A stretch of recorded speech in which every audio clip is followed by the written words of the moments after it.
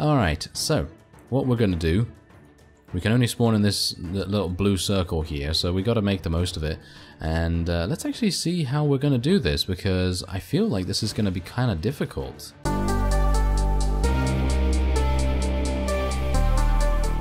Hello Reformers, and welcome back to Freeman. Now, when we left off, we eliminated a faction, and, well, the siege actually went very, very well, with the exception of the, well, obvious thing that happened. I won't go into it right now, but anyway, right here, we are on our inventory screen. I'm ready to level up, and what are we going to do? Well, we're going to do leadership, aren't we? Yeah, leadership, it's just so important right now. It's really, really important, so we're going to be increasing that as much as we can, and then I'll just put a point in instructor just because, you know, just because we can. And I think it might actually be a good idea for me to start speccing in a little bit of rifle skill, because you never know, maybe I'm going to be using a rifle at some point, really depends. But otherwise, we're just going to be giving ourselves a couple of grenades. Why not? Let's give ourselves a couple of grenades. And yeah, now, thanks to the fact that we did lose quite a few units in the previous episode, I am now going to be able to recruit Yuri. Obviously, at the moment, I'm just going to make sure that we... Yeah, okay, so we have 71 spaces. I think we're pretty fine to actually start recruiting some people now. Actually, properly a little bit. And let's just level up this guy. And that's it. Oh, okay, wow, they really did not level up that much. Okay, well, anyway, let's just try and get a couple of people to join us just normally, because you never know if they fail to... There we go, yes. If we actually fail to persuade them, then I have the opportunity to execute them, and then Yuri is going to have his compliance go up, and then it's going to be a lot easier for us to deal with it. So, that's what we're going to do. There you go, his compliance has gone up to 52, that's pretty fantastic. I'm going to continue... you know what, I'm just going to skip over the looters for now, because they are obviously very, very low tier, and I don't really mind about potentially executing them in comparison to executing the bandits. I think we could actually start doing it now. Ooh, that's... No, okay, that was close. That was really close. Okay, so we convinced Yuri to join us. That's fantastic. And I think we could actually... Yeah, I think we can just probably get the rest pretty easily, I think. There we go. And I don't exactly know whether I have enough space for the rest of them, but we're going to try our best here. Wow, the Armored Marauder with 45... Wow, 45 compliance, and he still joined us. That was pretty crazy. Okay, and these two looters can join us as well. There we go. Okay, fantastic. Now you can see here, Gorinka is under siege by 43 people. That's no problem at all. Weirdly enough, the people from Minov, they did not continue the siege. I don't exactly know why that is. I think it is because in this version of Freeman, because it is obviously still early access, there are some things that happen when you reload the game and things like that. So obviously after the previous episode, saved and quit, and you know, then reloaded it today, and well, that's what happened. So yeah, it seems to reset positions somewhat, even though sometimes it doesn't. I don't exactly know what's going on with that, but it's not really a big deal because, as you can see, there is another one of our towns under siege. Alright, so now let's go over to Yuri, and we're gonna give him the Hades squad, shall we? Let's give him the Hades squad, and we're gonna actually just do this. Actually, you know what? Should we give him the Hades squad, or should we give him a different squad? Maybe it would be a good idea to give him a different squad. I don't exactly know at the moment. But what I do know is we're gonna put all these Brotherhood units in here. There we go. And we'll put them with the female fighter, because she's obviously going to become a combat medic, and it would be kind of good to have her there. And we could put... Yeah, okay, so we're going to put Yuri with the Artemis squad, because there's all Spec Ops guys, and I think that could be very, very effective. We're going to change the squad icon. Where is Yuri? Where is he? Yeah, it's kind of hard for me to... Oh, there he is. There he is. Okay, fantastic. Alright, so Yuri obviously needs a bunch of stuff. So we are going to give him... Which is better? Which is better? Well, the Katov is obviously better, it seems. And we're going to give him a helmet. Take that helmet, please. Thank you very much. And we're going to give him the Assault Armor Forest Camo. He's just going to be an absolute beast right here. We don't have any pants or anything for him, but I think he's wearing pretty decent stuff already, with the exception of... I think he has good boots already. Yeah, he has already good boots. And then we can give him the gas mask right there, and we can also give him the gloves. Oh yeah, now he's doing fantastically. Okay, so let's upgrade him. He literally has 385 HP. I feel very sorry for whoever has to go up against him, to be honest. He is just really quite beastly at the moment. Alright, so these guys are all Posner sharpshooters, so I should probably put this guy in here because it's a Posner cadet. And... well, I don't exactly know what else we can do here. I mean, we do have... okay, so this FCA Grenadier is going to go out here, and I'm just going to sort out a couple of these squads. Well, that is very interesting. I actually made my way all the way over to Gorinka, and then there was no one there. I have no idea what was going on with that. But anyway, as you can see right here, we do have Litvin, which is currently under siege. And that is an FCA base. And I think, you know what? You know what we're going to do? I think we are actually going to try and take Litvin from the FCA. Because bear in mind, just see exactly what our territory is at the moment. Because our territory right now consists of these 3 towns, and it kind of makes a little bit of sense for us to take Litvin, because it's right here. You know, it's kind of along the way, so to speak. And if we had supply lines, which I don't think we do at the moment, but if we had supply lines, that would definitely be a very, very good thing to do. And so that's exactly what we're going to do. We're going to get prepared, and then we're going to just go in here. I'm going to upgrade a couple of my units. And while that's happening, obviously I'm just going to wait and see what happens with this siege. Well, that was unfortunate. I actually did intend to attack a band of armored marauders which had a couple of prisoners by the name of FCA Juggernauts and FCA Grenadiers, and it would have been pretty awesome for us to actually accomplish that, but unfortunately we are moving pretty slowly right now because I don't have any vehicles. This vehicle shop actually does not have any vehicles for sale, which is unfortunate because I actually thought of maybe buying one, but I don't know whether you noticed, but my money in the top right there has depleted severely, and there's a reason for that. I've upgraded our Posner sharpshooters massively, and so you're going to see them be much, much more effective in this siege. Bear in mind, Litvin now has 40 units exactly in the garrison here, and that is probably going to spell their demise. So let's see what we can do. Ooh, this is actually pretty nice with the amount of trees here. These trees are definitely going to make a huge amount of difference. Hades is the Posner sharpshooter group, so that's what we're going to do with them. We are literally just going to get them in here right away, and let's actually just move them into the trees very, very subtly right here. Just, you know, a little bit, just slipping in there, no problem at all. And we're just going to get the rest of them over here. These guys are consisting completely of bandits, so what we're going to do is we're going to take them, and we're going to do a bit of a risky maneuver with them. I think these guys are also snipers. I think they're also snipers, so it would make sense for them to all be together, wouldn't it? So let's move those guys over there.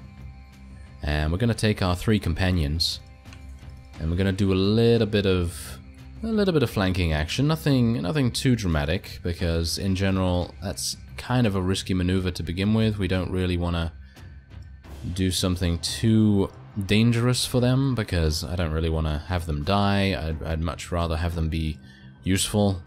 And I guess what we'll do is just move these guys down here. And oh yes, we haven't really done anything with the bandit party just yet. So what we're going to do is we're going to take them all the way around. And we'll see if we can maybe sneak up on the opponent a little bit. I don't think that's really going to work, personally, because the AI, the enemy AI at least, tends to be pretty proactive when it comes to knowing exactly what's going on in terms of enemy attacks and things like that. So yeah, it's probably going to be something I'll have to modify as we play, but let's have a look and see whether that's actually going to make any difference whatsoever. Let's see whether we'll be able to do relatively well. Do bear in mind those sharpshooters are going to be so good right now. They have 19 accuracy when they, I believe, are the best units in terms of accuracy stat in the game. Now, obviously I don't exactly know, because I haven't obviously checked everyone's accuracy stat ever. You know, I haven't checked the Freedom snipers. I think they have 12 base without being upgraded or something like that, so I don't think I really have to worry too much about them being outclassed in any way. But obviously the only way they can be outclassed, I guess, would be fire rate and obviously HP as well. I didn't have enough money, as you could probably tell, to actually upgrade their HP that much. I could upgrade it a little bit, but I chose not to, because they are literally the most long-range units we have, and it's unlikely they're going to get into any sticky situations, or at least I hope not. So yeah, let's see what I can do here though. We've already taken out one. There is actually someone hiding behind that barricade over there.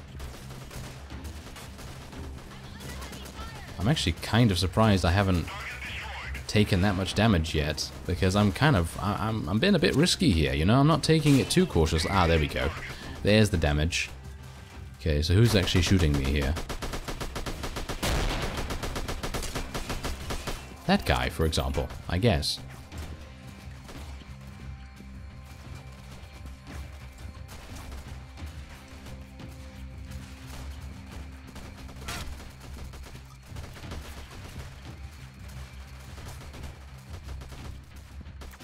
Wow, they're hiding very, very well, I gotta say that. Okay, well, let's go prone here real quick. Make sure our units are doing decent enough jobs. Let's actually move these guys in here, why not? Why not? It doesn't seem to make too much difference, really, because these enemies are literally being pinned down like nothing else. Our bandits are doing okay. They're kind of getting a little bit stuck over there, but, well, we can't really do much about that at the moment. Let's move our companions into the town from behind a little bit here. And I'd like to try and take out that sniper if at all possible, because that sniper is really posing, well, not the sniper, but the guy that's like right behind one of the barricades. He's posing quite a bit of a threat to our snipers. As you can see, that guy right there, he's being kind of annoying, because our snipers seem to be unable to eliminate him for whatever reason. Maybe they took him out now? Yeah, it seems like they took him out now. Okay, that's fine. So, I put myself at risk for nothing. Great. Who's actually shooting me right here? That guy over there? Seems to be a guy over there. Oh, there we go. There's the hit marker. Don't think I'm going to be able to get him, to be honest, because I'm literally firing blind right now.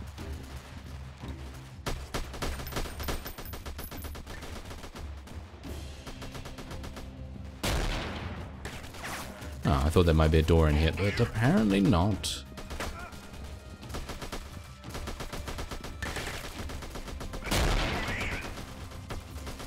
Was that a grenade? Yes, I think it was. Obviously, these are FCA, so they do have grenadiers readily available to defend. And there's one showing how explosive it can be by killing one of our bandits.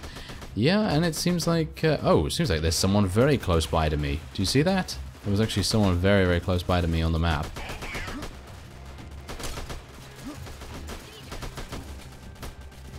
Who is actually shooting me right? Ah, that guy. Are you serious? Okay, grenades. Take it. Take that grenade right there. It was enough. I thought to myself, he's not going to get away from that explosion. It's not going to be enough for him to get away from it, but never mind, we got him. But you could see exactly the AI's improvements, you know, because before the AI would kind of not really know what to do with grenades, or at least that's what I've seen in the past, where they haven't really reacted to it that much. But nowadays, they're reacting very, very quickly to it.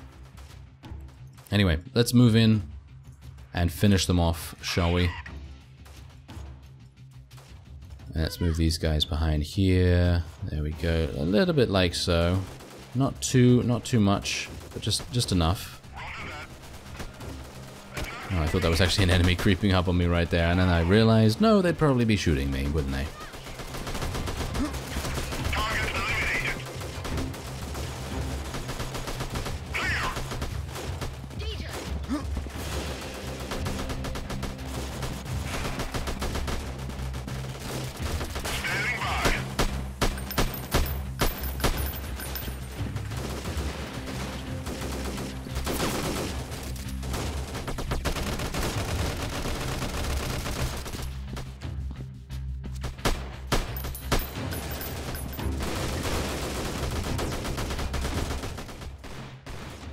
Oh well, I guess another grenade is in order.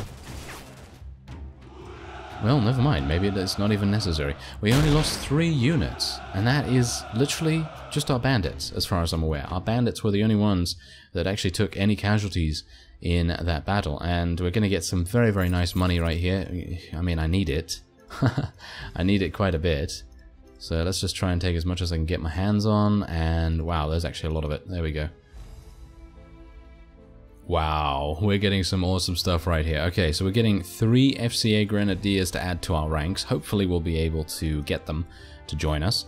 And we're also getting a couple of Armored Marauders and some Bandits. Awesome. Okay, that's very, very nice. Now, obviously on top of that, we were able to take Litvin itself. And, I mean, you think to yourself, that was easy, wasn't it? Yeah, that was easy, but obviously the garrison had been, well, wounded and indeed weakened by someone else. So we took advantage of that quite nicely. And now we're going to be able to sell a whole bunch of stuff. And we're going to, wow, I already have 13,000 again. I had 6, didn't I? Yeah, I had like 6 or something like that. That's pretty good. All right. Yeah, I think this is, yeah, I think I should definitely sell this. Can I not sell that? Is it full? Yep. That merchant is actually full. That is kind of hilarious. 'Cause I think I actually did sell here previously, so that might be the reason why. Okay. Well, I guess I can just sell to this guy, but he also does not have that much in the way of things and money. That is. Ah, okay, well that's kind of interesting, isn't it? Okay, well, anyway, I'm just going to rest here for a little bit, and we'll see if someone decides to attack us. Alright, so what do we have on our hands here? Well, we have a bit of a siege. Yeah, 124 opponents for us to deal with here, and I'm a bit worried, actually. I'm a bit worried about this, because this is one of the largest siege defenses we've actually done. Amusingly enough, did you see on the right side there, as we loaded into this, it said Poznar Rebellion or Poznar Faction or whatever it's called has gone down in relation with us. And what I find amusing about this is that they were the ones to attack us, so our relation with them must already be low enough to constitute that. I mean, it's kind of amusing anyway. Alright, so what we're going to do, we can only spawn in this little blue circle here, so we got to make the most of it. And let's actually see how we're going to do this, because I feel like this is going to be kind of difficult. Okay, well, let's just very quickly get our companions out here. And we're going to place them in relatively, well, I'm hopeful, relatively good positions. I don't exactly know if it's going to help or work, but we'll try our best, I guess.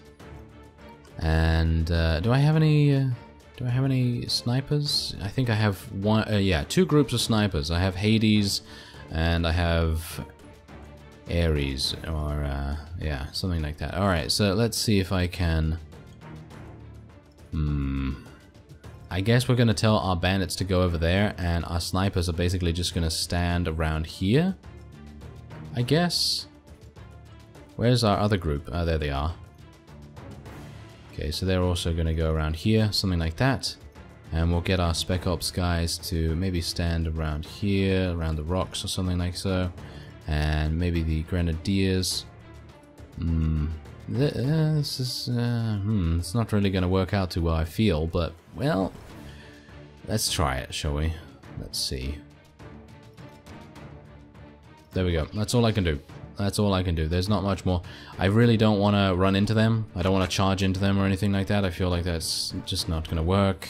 So I guess we're just going to try our best. Bear in mind, there are 124 of them. It is not just going to be one wave or anything like that. So we do need to keep a hold on how many losses we're having. Do bear in mind, though, that I have a couple of reinforcements waiting in the wings. So even if we do lose a couple of squads, we should still have a couple to reinforce them. So that's not too bad. And bear in mind that this guy might not even have the greatest of units. I have no idea what he has. That's the thing. I have no idea what he has whatsoever. Because he literally just started attacking us without me even knowing what's going on. So I guess he has FCA Juggernauts. Okay, that might pose a bit of a problem, because obviously they're not the best when it comes to their offense, but they're extremely good when it comes to their defense. So it's going to be kind of harsh. I'm actually wondering whether I can shoot through this. Yeah, it seems like I can a little bit. There we go. There's a positive cadet taking out. There we go.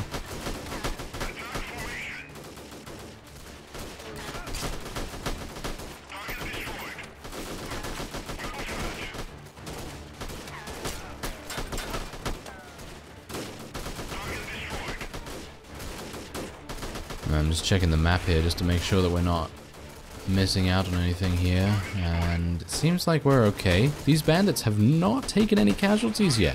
Very, very interesting. I actually thought that they would take casualties pretty fast, but apparently not. Okay, so are our sharpshooters actually doing anything? I don't know. So what we're going to do is we're actually going to move them over here. Let's actually just move them like so. Is that a hill? That's kind of a hill up there, so maybe it would make sense for us to put them there. That might be pretty good. I'm just thankful I'm behind these sandbags at the moment, because if I wasn't, I think we would probably be taking a lot of damage.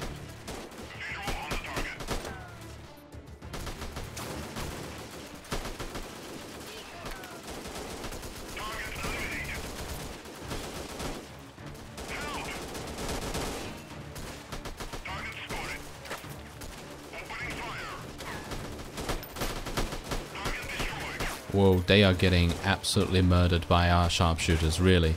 That is kind of amazing. To actually have them be effective from that range, that is really, really good. I'm very glad that I actually went with that kind of formation here, because if we hadn't put those sharpshooters on that side, we'd probably be flanked already. Let's face it, we'd probably be flanked already. Bear in mind that we are protected pretty nicely from flanks, because we do have a couple of people on the side here in separate groups. So even if they do get a nade going over to them, then it's not really going to make that much difference to if we are able to defend successfully.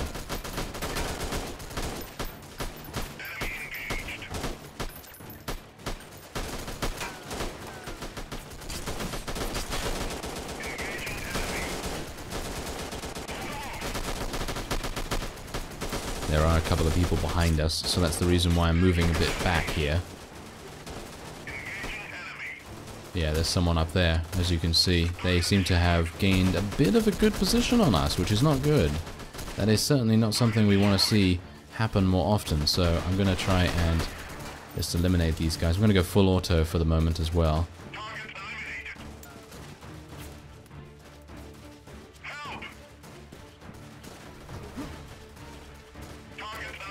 Seems like there's no one actually here now. Seems like we've eliminated most of the attacking force in this area at least.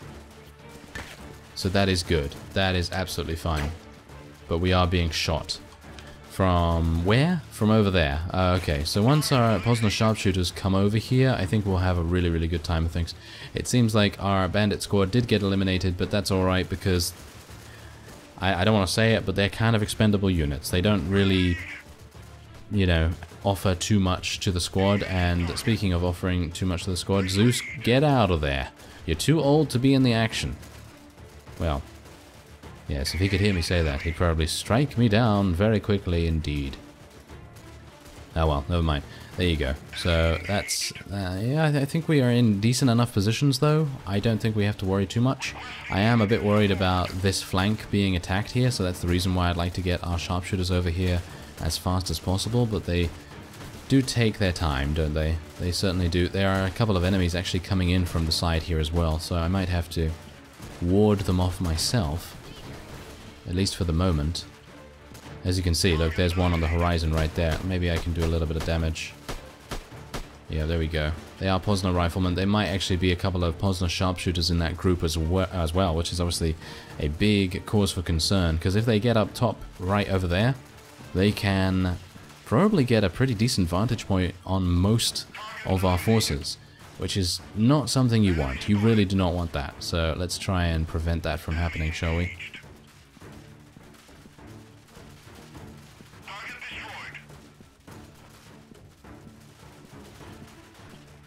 Seems okay so far, actually. Yeah, there's just a couple this way, which are not going to be too difficult to eliminate. Wow, okay. Maybe kind of difficult. Let's try and heal ourselves before I get shot in the face again.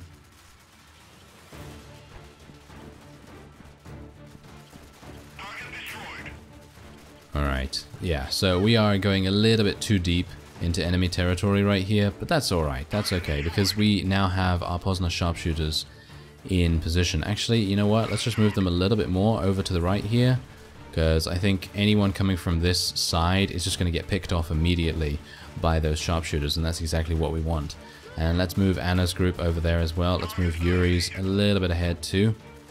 And it seems like Vera's might be getting a little bit more damage taken, but I don't think we have to worry too much about that, because as you can see by the kill feed, we seem to be having a pretty decent time of things. Poseidon is actually getting kind of murdered right now, so let's get them out of there. And let's get Iris in on the action here now as well.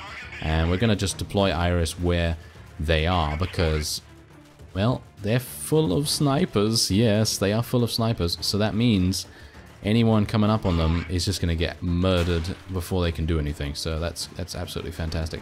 Otherwise, I think we're good. There's only 20 enemies remaining. Bear in mind, we had how many? 45 on the battlefield, and we now have 31. So we've lost 14, and I hope that not any of them have been absolutely killed, I guess. I think there probably will be a couple of casualties to the Grim Reaper, but I think we should be relatively okay. There's so much smoke going on here as well. There's just so much fire. And I don't mean actual burning fire, but I'm talking about shooting things, you know.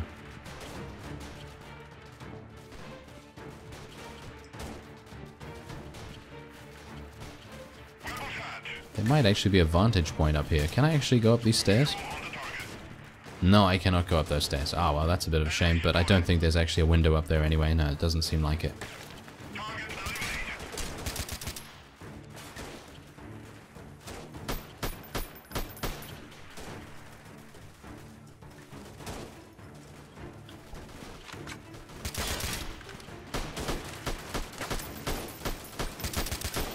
You see those guys over there? They're actually attempting to do battle with our Posner sharpshooters, which are perched on top of those rocks.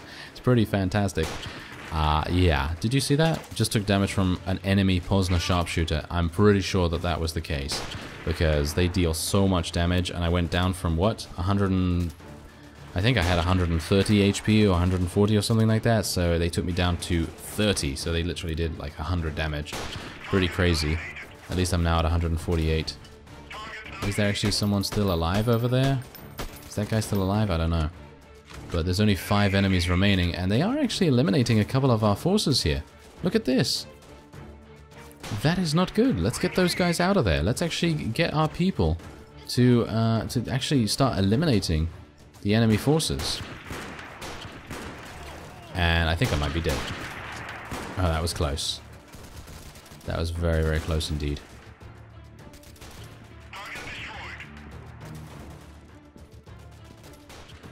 There's only 2 left. There's one over there.